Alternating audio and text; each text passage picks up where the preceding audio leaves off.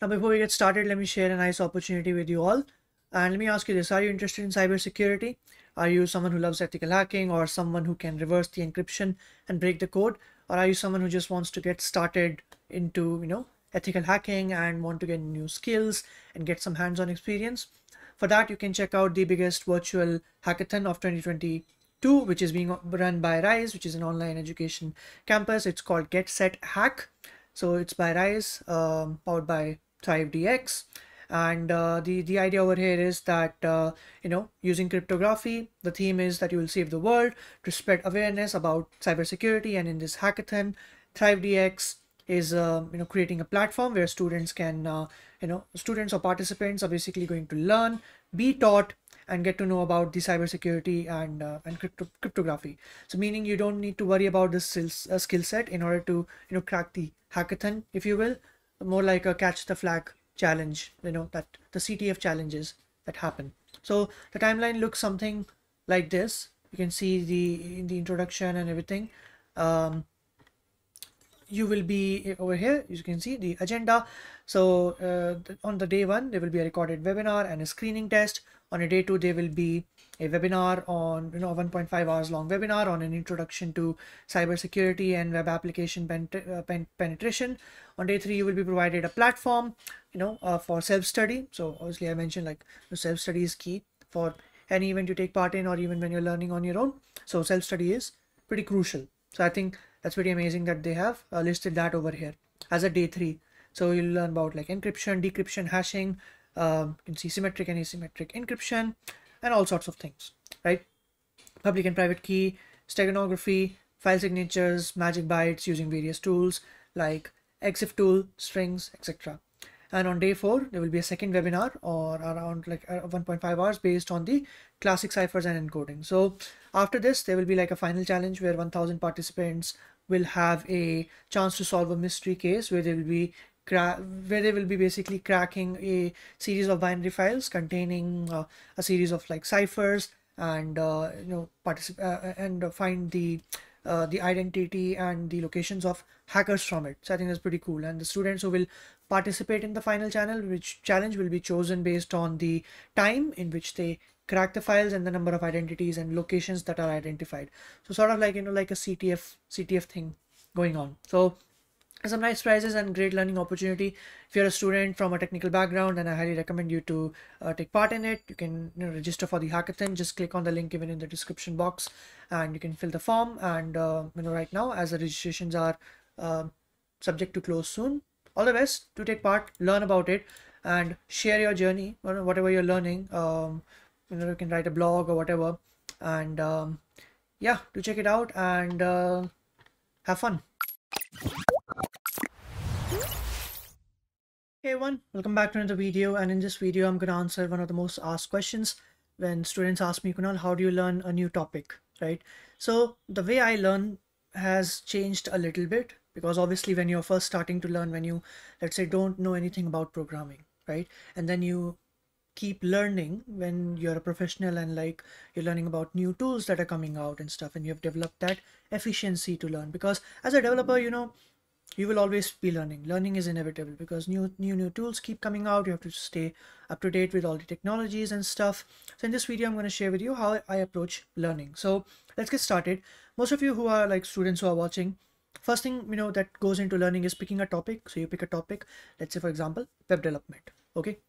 So I research about it. Okay, this is web development. This is what people are doing.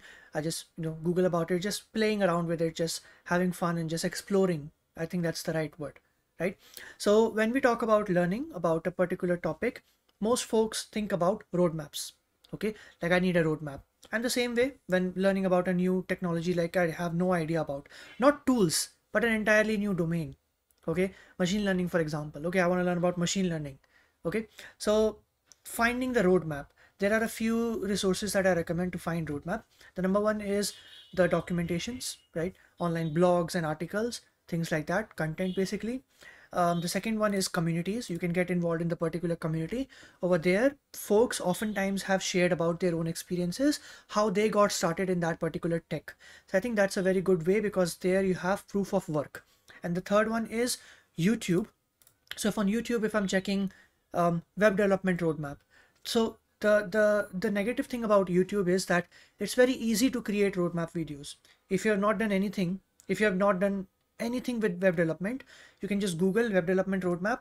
It will give you a list, and you can read that list and you can make a video on it. No one knows whether you have done web development or not. You're just copy pasting what is already available online. So whenever I check a YouTube video of a particular person, I go check their projects, I check their GitHub, I check their LinkedIn, what they themselves have done in that field. So that way I know that, okay, this roadmap is legit. So that's one of the ways to find roadmap. Okay, so now you have found the roadmap, you know what all things you need to learn. The roadmap is never perfect. Okay, many places would have different roadmaps. So don't try to find the perfect roadmap. Don't try to find like the perfect resources when it comes to development. Just try to, you know, find something that to get started with. Now we have the roadmap. Now we talk about learning. So you learn individual pieces in the roadmap stuff. I personally love learning from documentation. I don't learn from YouTube videos. I love learning from blogs, articles, and learning while doing, which I'll share more about later. But you can learn from videos as well, whatever you want. So what I'd recommend to do is individual pieces. Let's say if I'm talking about machine learning, you want to learn about NumPy, Pandas, Matplotlib, Python. Then you want to learn about you want to learn about linear regression, logistic regression, you know, SVM, naive based stuff, etc., like that. Okay, natural language processing, and then computer vision and all these other things. So you will not find like a dedicated roadmap for this for free online. And that way, what I recommend you to do is individual topics you can learn from different resources. That's completely okay, because you're getting the best of all the worlds. And when you're watching someone's video, you check, you know, the comments, whether they are nice, or whether they themselves have done what they are talking about, how detailed is the video or whatever. You know, just make sure that you're spending your time in the right place.